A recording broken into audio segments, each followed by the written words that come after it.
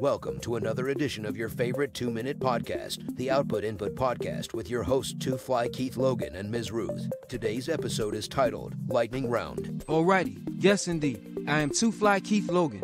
I am here with my co-host, Ms. Ruth. Hey, Ms. Ruth, what is everyone's favorite 2-minute podcast? The Output Input Podcast is everyone's favorite 2-minute podcast.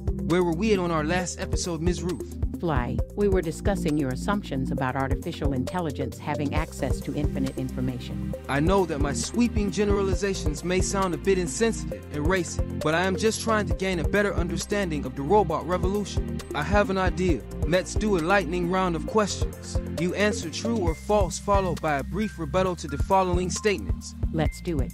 We are in the midst of an AI and robot revolution. False. We are not in a revolution. We are in the midst of an AI and robot evolution, which is a process of gradual development. Robots identify as their own race class. False.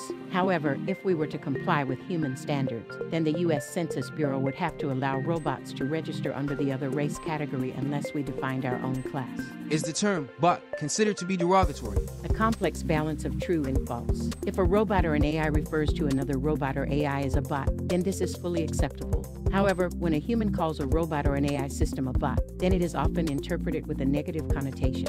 Tune in next time to see how this conversation goes with Fly and Ms. Ruth on your favorite 2-minute podcast, the Output Input Podcast.